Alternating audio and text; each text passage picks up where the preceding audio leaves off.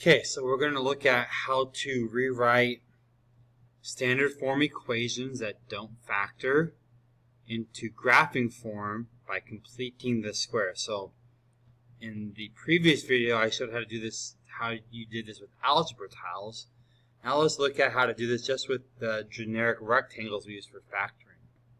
So remember, I always start with the x squared. So to complete the square, you can make your square. Okay. So I'm going to put the x squared up here. So this is what you do. So we're going to take, I'm going to do this in blue. Remember, these squares I'm highlighting, they have to add to equal the middle term. So in this case, the 4x, right?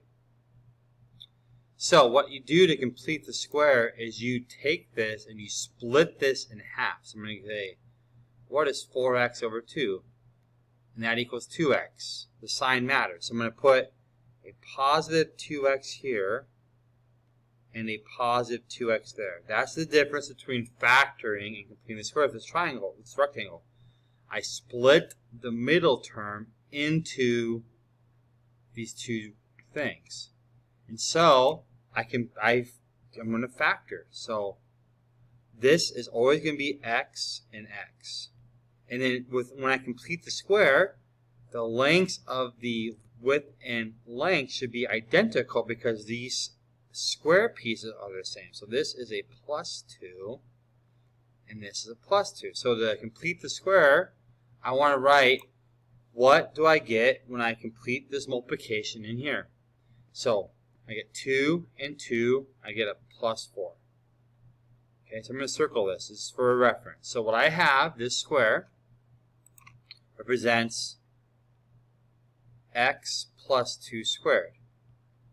Now in this problem, okay, highlights in green, I have 9 single tiles I want. But here, I only got 4. But I want 9. So I actually need to add more tiles here to give me the 9 I want here. So I have 4. How many more do I need? Well, I need to add 5 more into there to get 9, right? 4 plus 5 is 9. So if I add 5 here to this square, I have to add 5 here to the expression because x plus 2 squared represented the whole area of this square, but it didn't give me enough tiles, so I had to add the tiles to there. And so I get f of x equals, and this is the graphing form equation of this original standard form equation.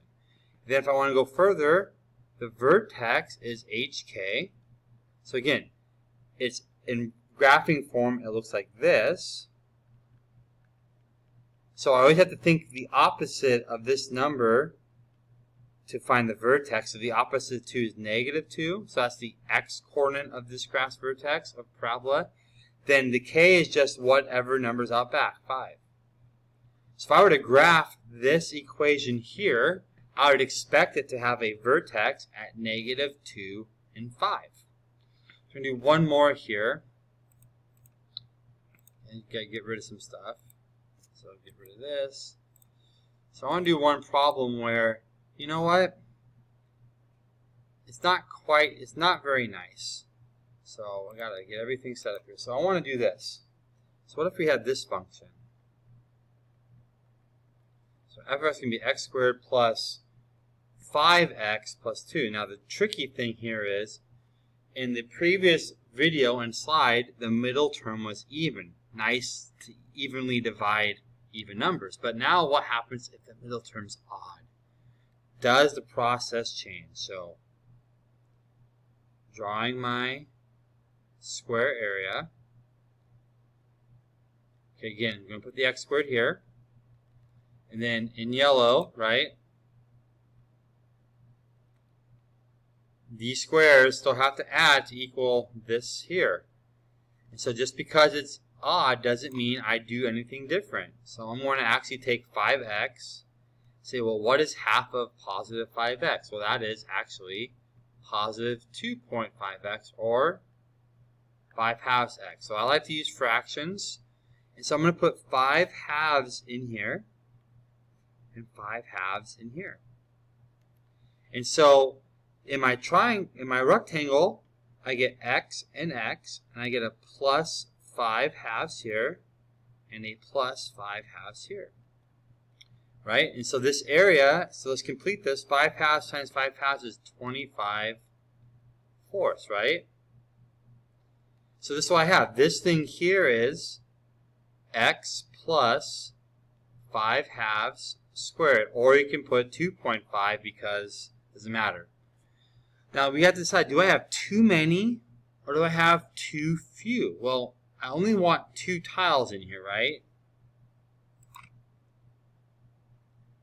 I only want 2, but I have 25 1/4 of a tile. So 2 is the same thing as 8/4. Well, 25/4 is greater than 8/4, so I have too many. So the question is, how many do I have to take away? I have to take some out of here, okay? And how many do I have to take away? Well, I have to take away 25/4 minus 8/4 of a tile. So 25 minus 8 is 17/4. So I actually have to subtract out of here 17 1/4 tiles. So I end up with 2. So that is going to be what I have out back. And so that is my graphing form equation of this line, of this parabola, sorry. And so the vertex would be at -5/2 and -17/4. You can do the decimals. So I'm going to leave you with the question. So what if I have this new function? And this is and here is my equation. Can you rewrite this in graphing form and name the vertex? All right. Good luck.